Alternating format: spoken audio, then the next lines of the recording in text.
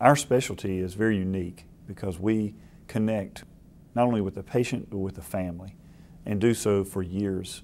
Being the only doctor that many of my patients see in a year, we act as their primary care physician.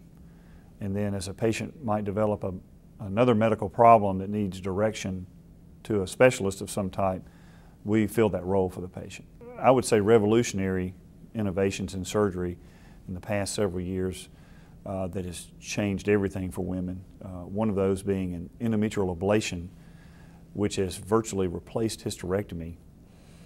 It's an outpatient procedure. Another outpatient procedure for incontinence, for urinary incontinence, has been fabulous for patients.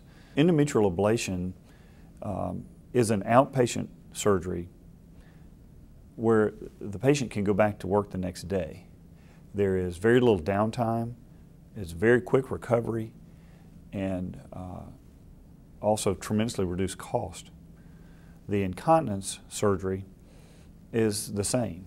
It is an outpatient procedure. The patient gets to work very quickly, very little downtime, and with today's busy moms, it's a tremendous advance.